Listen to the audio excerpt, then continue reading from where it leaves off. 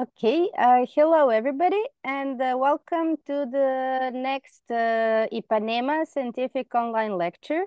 And we have now a presentation from Argentina, from the University of Buenos Aires by Professor Eduardo Cortón, who will tell us about Argentina in general and the specific research from his lab particularly on biosensing focus.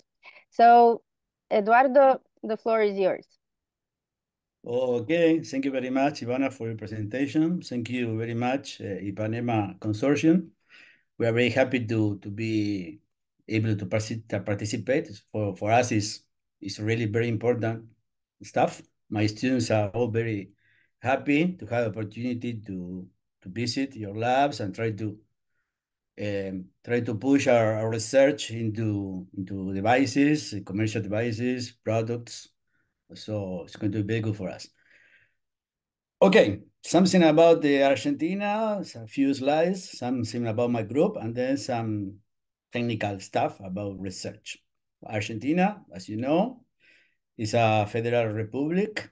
Capital and biggest city is Buenos Aires, where I live, and where University of Buenos Aires, of course, is located. See, I'm frozen. Yeah. We are in the south part of South America.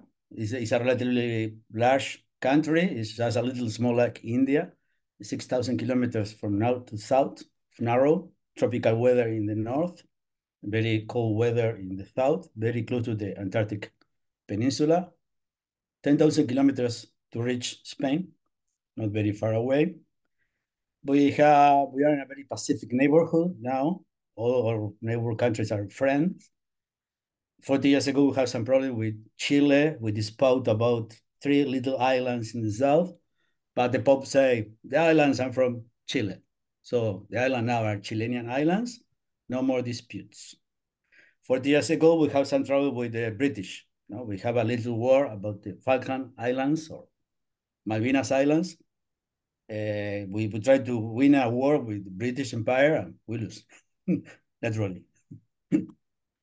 If you come to Buenos Aires to do some secondments, we're going to have a lot of opportunity to dance, to learn tango dance, or to see shows, very popular and very authentic. Here in Argentina, a lot of people dance tango because like it.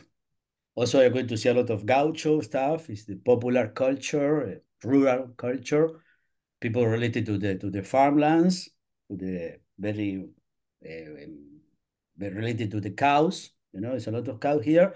Also, we are going to get also barbecue, a lot of barbecue. About Argentina is, as you can see here, is a very well-educated country, as Uruguay, our neighbor country. Education is free at all levels, you know, high school, university. Also, it's free for all the neighbor countries. People from Brazil, from Colombia, come to Argentina to study medicine or architecture because it's free for everyone. Up to now we have a new ruler, more in the right side. Perhaps it's not going to be totally free for them. We have a lot of scientific and technological tradition in Argentina. We get 3 Nobel Prizes in science.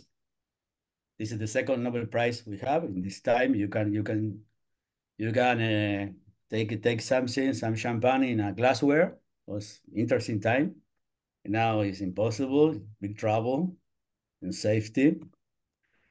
This is my lab, our lab, Laboratory of Biosensors and Bioanalysis. We are part of the University of Buenos Aires and the Department of Biological Chemistry. We also are an institute from CONICET. It's called ICBICEN, Institute of Biological Chemistry, and CONICET. So we share the space between the two institutions. So we can ask money to the University of Buenos Aires and we can ask money to CONICET.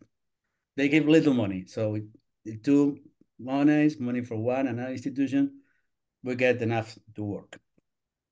This is our faculty. This is our new building. This is inaugurated 2 years ago. Something similar to the Bioscience Institute, I guess the shape. in some way. This is a big building. This is my lab. My labs are in this part of the fourth floor.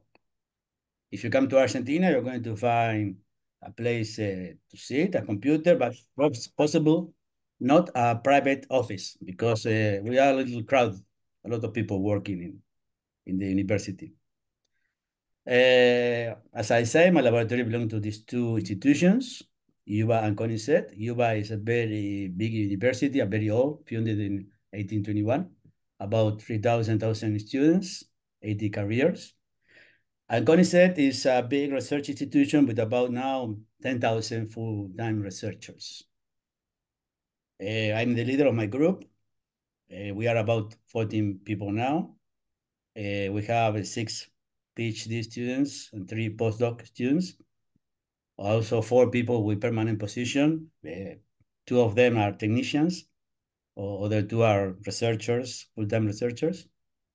And about my group, we have a technological profile. We try to do research, to publish in the best journals we can, but also we want to find practical topics where the research is good, but perhaps we can find someone that needs some technology for the company, the industry, the process.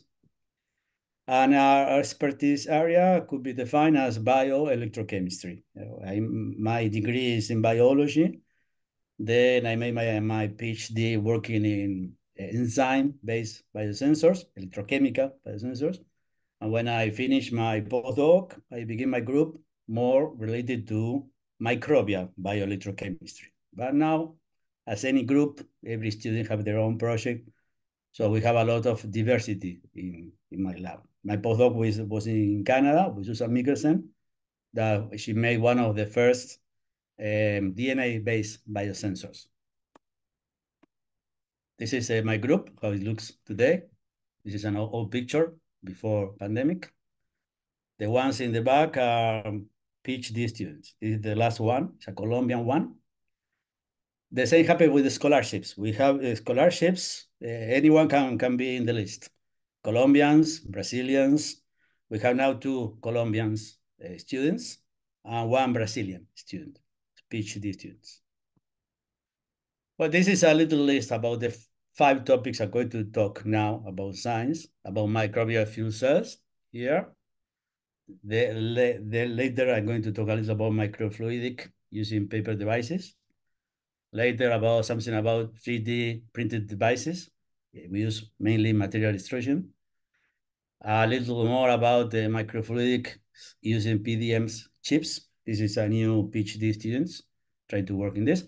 And some about electrode materials, because a system to be useful need to be good, but also need to be very cheap. So we try to develop electrode materials, very low cost and very friendly, ecologically talking. We're going to talk at the end of the talk about biochar-based electrodes, and also very cheap membranes, because microbial fuel cells, they need membranes. Okay, as Ivana said at the beginning, we are interested in developing biosensors and bioassays. Ouch. And we get inspiration for this. It's a typical thing when we introduce a biosensor talk, the canary in the coal mine. So more than 100 years ago, when you go to a mine, you go with that canary. You know, sometimes the rescue teams use a canary because the canary is like a precursor of the biosensors. If the canary goes wrong and gets some problem, because there are carbon monoxide, carbon dioxide, or another asphyxiating gas, but they have odorless, the miner can know that some problem is happening and then can run. Same principle applies now for the early warning systems. A lot of rivers in Europe and USA, they have stations, fixed station in the rivers to take an early warning if something happens with the water. Some could be a sabotage, could be a spill from a company that is not informed. So this station can alarm the water purification companies shut on the inlets of water for the rivers. So something about microbial fuel cells. And another best is bioelectrochemical system.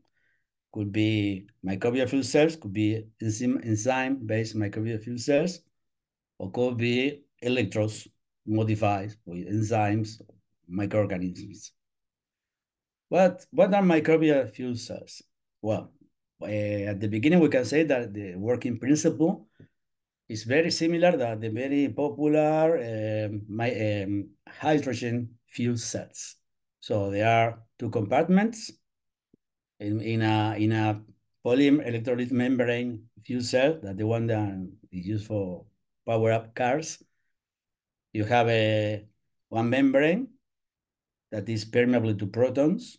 This in this case is a solid electrolyte. This membrane separates two compartments. One compartment, you have the fuel, hydrogen, that is split using catalyzers in the electrode, in electrons, electron flow to the other compartment. Protons can travel through the membrane and reach the other compartment. In the other compartment, the cathode, the oxygen is reduced to water using the protons and electrons that come from the other department. Yeah, this system, the electrochemical system, is very simple, have no moving parts, and becomes very popular for NASA missions to the space, because for a spaceship, as the shuttle, is very, very useful, because the only exhaust you have from the system is pure water. You just carry compressed hydrogen, compressed oxygen. You get power for your electronic system. You have some heat, some residual heat. It's good also for a spaceship. You get drinking water, it's distilled water, just adding some salts, going to be good. And a microbial fuel cell is very similar. You know, the cathode reaction is the same, oxygen that became water, the oxidant. But in the anode, you have bacteria or other microorganisms living, forming a biofilm, usually, over the electrode. And these microbes, they are the ones that are going to degrade the substrates, the organic matter, produce carbon dioxide, protons that travel to the other compartment, and water. So it's very similar, but well, you don't need catalyzers in this compartment, and it can be used to degrade any organic matter that could be a food for those bags. This is how you see a real system. This is called the H system, because it's like an H, and here in the middle is the membrane. Here is tubed because it's full of bacteria, and this is just water where you are bubbling air. Microbial fuel cells can have a lot of application, from production of energy. This is what the first application was proposed. To wastewater treatment or biosensors, transducer for biosensors. Also for bioremediation. There are a lot of applications you can find. We're going to talk about some application we are working on in my lab. This is one paper we published, I guess, 2 years ago. It's about a paper-based microbial fuel cell. You have here the two compartments. They are in planar way. The membrane is in the middle. One compartment is the cathode. We replace the oxygen by ferricyanide, because it's an oxidant that you can have higher concentration. Oxygen saturation in water is not too much. That's about 6 milligrams liter. You can put a lot more ferrocyanide. And in the other compartment, we have the bacteria. We choose Pseudomonas putida because it's used in growth inhibition tests, and it's regulated in one ISO regulation, International Organization for Standardization. So we use Pseudomonas, and we use this very simple device as a biosensor to detect toxicity. Yeah, we named the paper to remove bottlenecks. because most of the paper published using this kind of systems, they use a biofilm growing on the anode. But for growing a biofilm, you need a couple of days. So it's not going to be very fast, ni point of need. So we use a bacteria in solution in dispersion. So we incubated the bacteria, this pseudomonas, with a sample, could be toxic or not. And after an incubation, we measure the electric characteristics of those microbial fuel cells. We use a methylene blue, a mediator, because this kind of, not any bacteria can grow and produce energy in a microbial fuel cell. Usually there are a group, it's called electrogenic microorganisms that can grow over forming a biofilm over an electrode and direct, without any mediator, they can transfer charge, electrons to the electrode. But pseudomonas can't. So in this way, you need to add a mediator, as methylene blue, these small molecules that can transfer electrons from the microbial metabolisms to the electron. So this, after the incubation of control and toxic samples, we simulate toxic samples with, sometimes we use 3,5-dichlorophenol, sometimes we use zinc. They obtain these two different curves, without toxic, you have more potential, millivolts. If you have toxic, the potential is lower because the metabolisms of the microorganisms is depressed because of the toxic. So you can see that these very simple systems, because they are just simple electrodes, we made this electrode using an ink made of carbon nanotubes and chitosan, just by putting the Wadman #1 paper over this ink. And we also do a very cheap membrane made of chitosan and polyvinyl alcohol. And this is a simple calibration curve we got. So later we get some inspiration for the Viking missions to Mars, because we believe that this system could also be nice to look for life.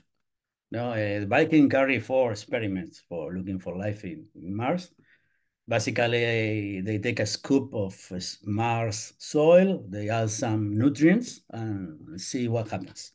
And they wait. If something happens, there is life present, it's broken down, the organic compounds. There is no life, nothing happens, something like this. Always in carbon metabolism. Sorry. Carl Sagan criticized that because they say, well, why all carbon metabolism? Perhaps in the Mars they are alive, but they don't use carbon to construct their molecules. So as microbial fuel cells are based in redox reaction, we present this kind of microbial fuel cells as life-searching systems, that could be more useful than the Viking experiment, because they're not based in carbon. Now, it doesn't matter carbon. Perhaps the life is based in silicon, but probably redox reaction are still important in silicon-based life to obtain energy. It's more like a more general principle. Here is Carl Sagan in Mars. No, not in Mars, but this is the Vikings. Very big mission, very, very expensive, one of the most expensive missions for exploration of Mars.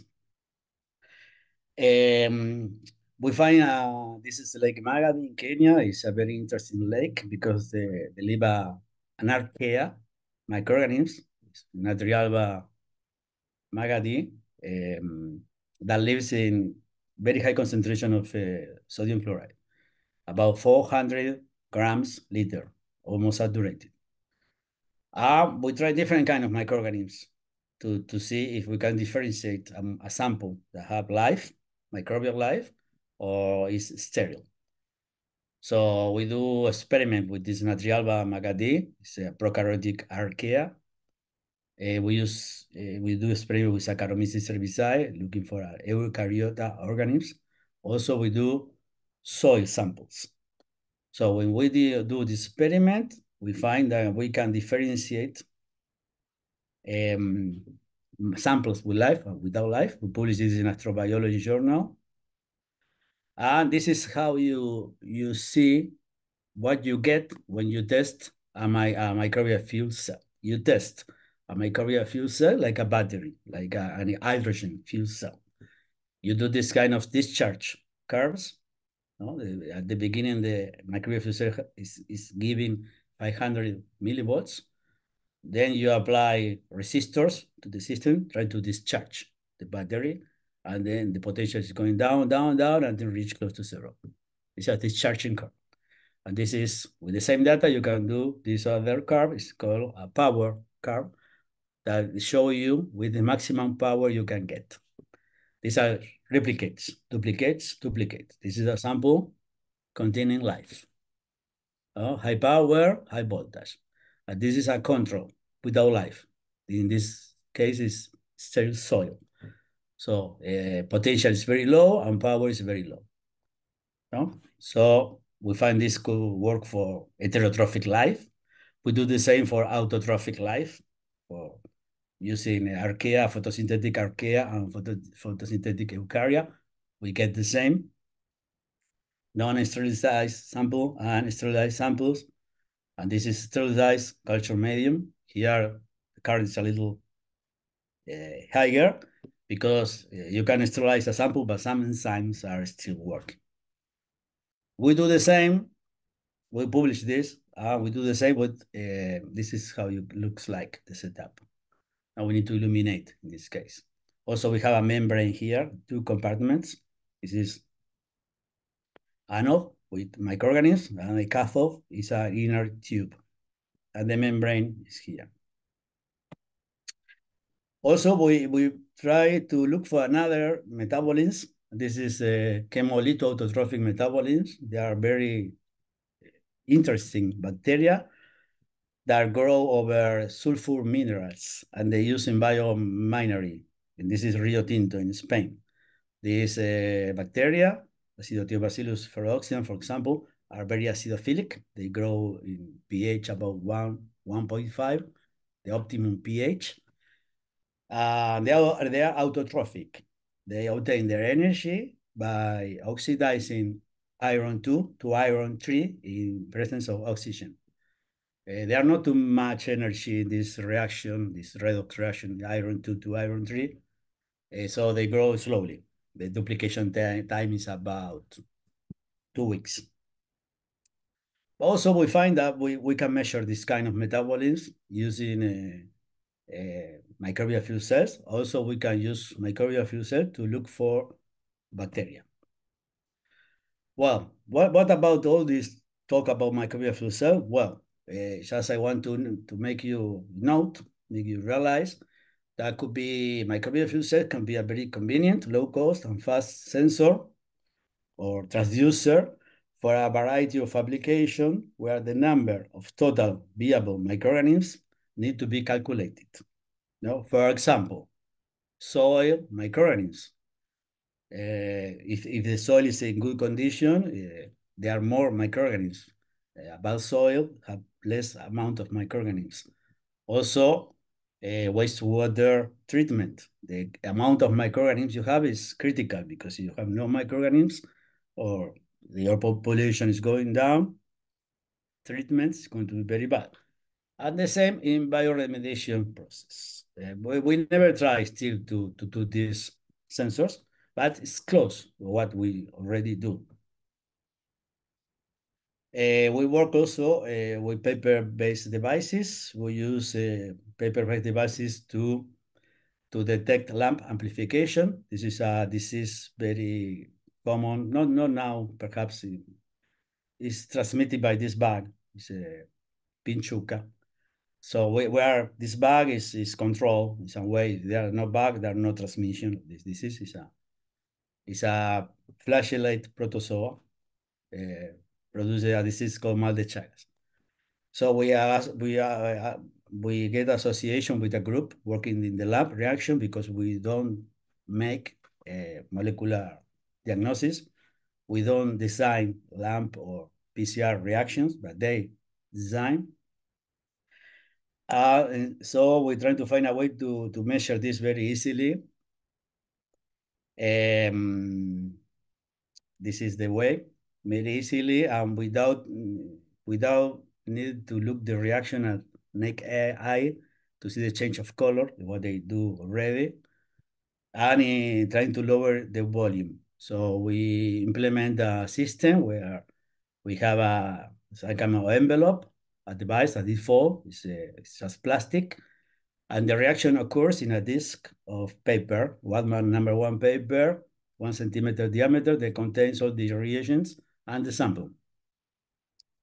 Then we put this in a case. This is made of also plastic, a little thicker, acrylic. They have the 2 electrodes. There are 2 electrodes. And then we close and we incubate.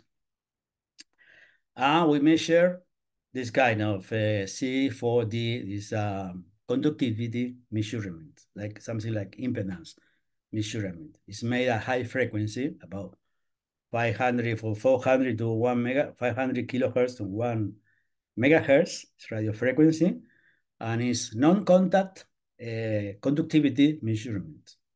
So we measure conductivity in this paper. If there are no amplification, nothing happens in the paper and the conductivity remains the same. But if the PCR or the lamp, in this case we use lamp, the isothermic amplification, you get a change of conductivity because magnesium reacts with pyrophosphate formed by when the nucleotides are broken. So also you have a lot of polymers now because the change of DNA they are formed. So they change the signal change because conductivity change. So we can in this way differentiate positive from negative reactions. Now we are improving the system, better electronics and better electrodes, because here you have an emitter electrode and reception electrode, and because you are working in high frequencies, interferences are everywhere. You can hear the radio, perhaps, and electric noise is very important. So now we are working with a better setup, and we're trying to push a real-time lamp-based contactless conductivity detector. So the same sample on paper, micropad, but instead in the paper we already published, we measure conductivity before and after, and we compare positive, negative. So it's yes and no. But now we try to measure conductivity all along the process, along the lamp, 1 hour. So we're trying to find something similar to the real time. So depending the number of amplicons you have in the sample, in the positive samples, the change of conductivity is going to be seen earlier or later. So we can calculate probably the number of copies. Using this kind of system we can use very low volume samples, just 1 microliter, and we don't need dyes. We don't need fluorescent dye. They're not so only expensive, but also they are toxic and it's not easy to dispose. This is going to be easy. Okay, we try also to do something about precision agriculture because we are a country that produces a lot of food. We produce food for 500 million people, and we are just 47 million people. And usually, well, like happening in a lot of countries, fertilization is just, we do the same that my father do, things like that. So usually there are over fertilization in the lands, in the fields. So that imply more costs and water pollution, river pollution, etc. So we are doing now this kind of paper-based device, colorimetric. The signal is taken by a smartphone. At the same time, we take the position of the sample, and we're trying to we're trying to have nice curves for nitrate and phosphate. This kind of reaction for the micropad for 2 positions, and these are calibration curves. We try to push a kind of company looking for funding, for this kind of funds that give money to startup companies. Last year, we get a prize for a national competition, but not very good time to do business in Argentina now because of the big economic crisis. This was about the group, the group we made, including agronomic people, industrial engineers, and this kind of people. This is Federico Figueiredo, is the number 2 in my lab. He's in charge of the lab when I travel to India, for example. Also, we realized that phosphate also could be a very good indicator to know if it's an amplification, DNA amplification is positive or negative, because when the PCR or LAMP proceeds, a lot of pyrophosphate is formed, pyrophosphate. Perhaps we can measure pyrophosphate directly or using an enzyme degrading to inorganic, well, just phosphate. So using a molybdophosphate reaction, we have a color. Also, it can be detected electrochemically. So there are phosphate in the media. The amplification is positive, no phosphate. The amplification is negative. Here there are some examples of what we get. This is electrochemistry. This is a positive and negative reactions. This is just a calibration curve for phosphate. This is interesting. We are working in this topic also in paper-based devices. But these paper devices the reaction is monitored by change of color or by change of current. We have a new project involving the development of point-of-care devices for detection of periodontitis. We made an agreement with the odontology school because they know about what they need. So the project is to have some similar, very simple paper device, something like this, that measure 5 or 6 parameters. The people in odontology school tell us what parameters they need to measure. See the colors using an app, and the app giving a recommendation to the doctor or informing which the degree of periodontitis. This is what I was thinking before I meet these people from odontology school was just a problem with your gums or your teeth, but it really affects systemically the body, and it's a lot of diseases related to periodontitis. It's a more complicated disease. And now the students are doing some experiment in using drops because sometimes the paper interfere with the reaction. So they're trying to optimize the reaction using drops for some parameters people's odontology say are important. For example, pH, iron 2, urea, nitrate, total proteins, and this is thiocyanate, that is a product of produced in the mouth by smokers. It's related to smoking habit. We do some work with 3D printed microfluidic devices. This is a typical device to produce drops. Yeah, Guillermo Artana in the last scientific online lecture talk a lot about this, but we use this kind of T system, oil plus spam, and in the other channel, bacteria samples. So the bacteria are in the droplets, and we use the same conductivity sensor I told to you before. This kind of capacitive couple contactless conductivity detection. Because of that, the C4. It's some kind of impedance sensor. But it's nice because the electrodes are never in contact with the sample. So you can use very cheap copper, every material you want for your electrodes, because they are not in contact with your sample, and also your system could be, your electrodes could be part of the non-disposable system, and your disposable system just go up the electrodes. Well, we do this to count bacteria inside the droplets. We do some simulation about the electric field. The bacteria inside the drops act as insulators. So if there is no bacteria, we have more current. If they are a drop, this is a drop with bacteria, the lipids in the membranes and all the materials bacteria have inside, also the walls, they interrupt the path of current. These act as resistors. Each bacteria is like a little resistor. So the current we can measure is less current. Using this principle, these are replicates for blank samples and drops that have a more amount of bacteria, from just something like 90 bacteria a drop, from almost 20,000 bacterium a drop. Also, we can do a calibration curve about this, and we publish this work.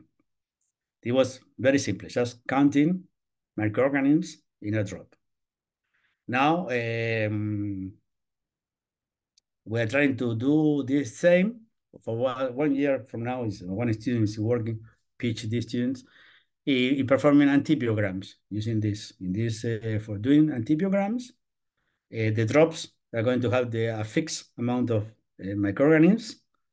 The one is isolated from the patient, from the people who has infection. And then each 10 drops can have a different amount of a given antibiotic or different antibiotics. Incubation is going to be in the chip.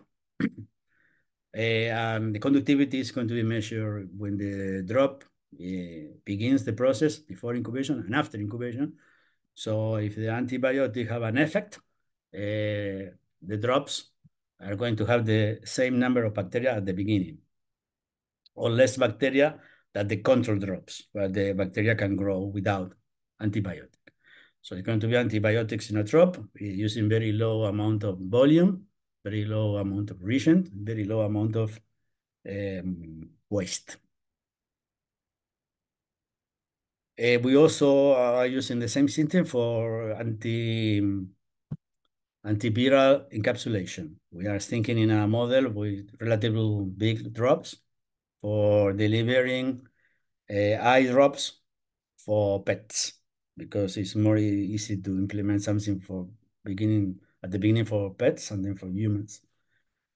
And yeah, we are using polyvinyl alcohol as a gelificant. It's a cryo shell.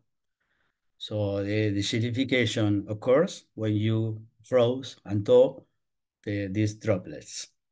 So you froze 3 times -20, and then the PVA microsphere became solid and remains solid. Some results about the droplet size and distribution and something like this. Yeah, as you know, as Guillermo Martana says, by changing the flow velocity from the two phases, the oil phase and the water phase, you can regulate the size of the droplets. We try to find more droplets with just one size, to avoid any further purification or separation.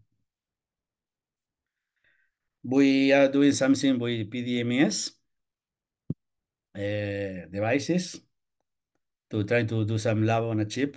We have a company here that produce wine, red wine, and they want to find a way to classify wines to obtain blends in a reproducible way. Here, Cabernet Sauvignon is very popular. So we are doing this kind of PDMS chip, and we are modifying the channels with carbon 18 compounds to make something like a reverse phase liquid chromatography column with electrochemical detection at the end.